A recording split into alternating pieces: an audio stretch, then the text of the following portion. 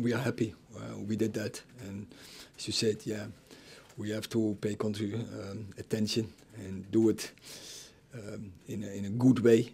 And first half, I think it wasn't the standard from Sir Bobby Charlton, but the second half was a bit better.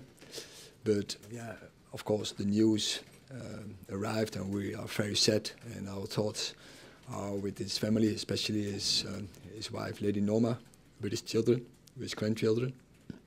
I think, yeah, with his passing, a legend, a giant, passing away. His achievements are so immense and huge, global. It's not only England, I think, global. If you see the facts he achieved, it's incredible. All his games, his titles, trophies, the contribution he had with his goals.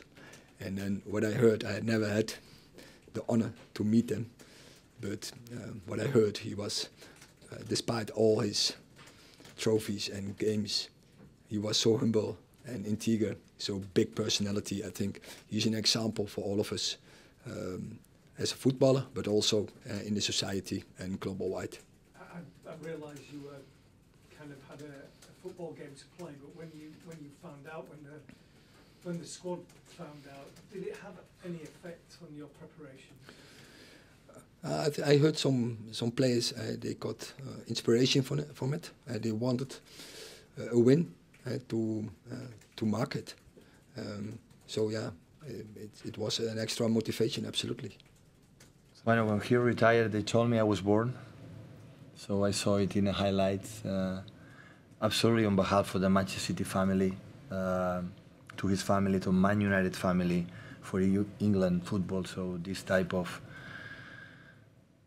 football players and personalities like represent English football like anyone else can do it. So condolences for all of us, for his family especially, and I think next week when we will go there in Old Trafford, the first time we will be present to make a first tribute. No, I love this country for many things, but one of the things how they take care of the legends of each club. You know, they are parts of the club and they travel and they represent. And I think Sir Bobby Charlton represents United English football like anyone else.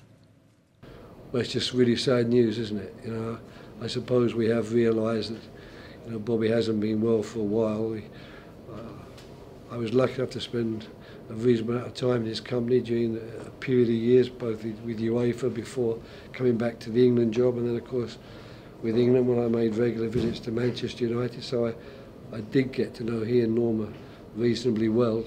And my thoughts really are with Norma and the family tonight. And I think the world of football will grieve Bobby Charlton and lift him on the pedestal that he really deserves to be lifted to. But it must be very tough because Bob and Norma is a closely knit family, that, as I always thought anyway. I'm not a close personal family friend, but I always got the feeling that Bobby was a good family man and they were close, he and his wife. And you know, it's hard then, I think, to lose someone, even though maybe for a period of time she's realised that Bob was suffering from an illness. But I'm pretty sure he'll get all the tributes that he really deserves, and there's a lot better people than me to pay tribute to him, because I was lucky enough to meet him and, you know, become acquainted with him.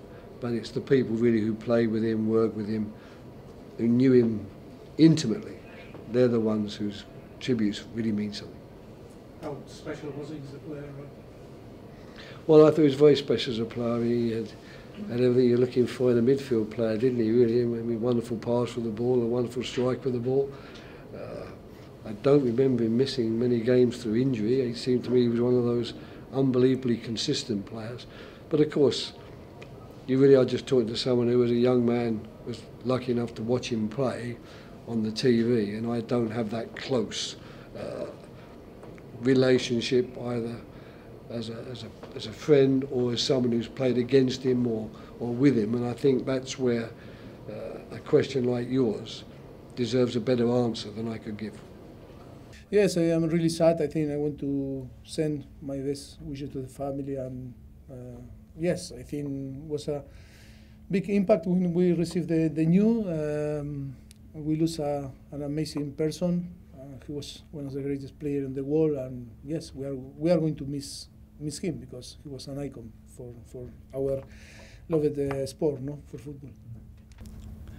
Really sad news, but I think he leaves us in the best position that you can be as a footballer. The values that he transmitted, the quality, and how he changed English football, how he changed international football, the appreciation that he had, and the love that he had for everybody, the respect that he had for everybody.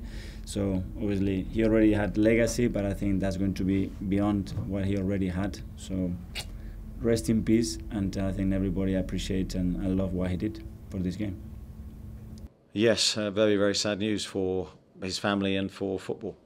Absolute icon of the game here in England, and what he did for his country and for Manchester United. I was certainly made very aware of him at a very young age and was fortunate to meet him a couple of times. Incredible guy. What a man, and a real sad loss for football. Yeah, a few times, yeah. He was there. I was with him the day I signed as a 14-year-old, yeah. So, yeah, he's a man that represented everything I think that United wanted to be, in terms of, certainly like the thing I felt, in terms of developing youth players, getting youth players into the first team, obviously the success. Yeah, but I think it's not only Manchester United that will miss him, English football, and I think he was a football icon across the world as well. So there'll be a lot of people remembering stories about him, games he's played in, what they've seen, I think, in the next few days.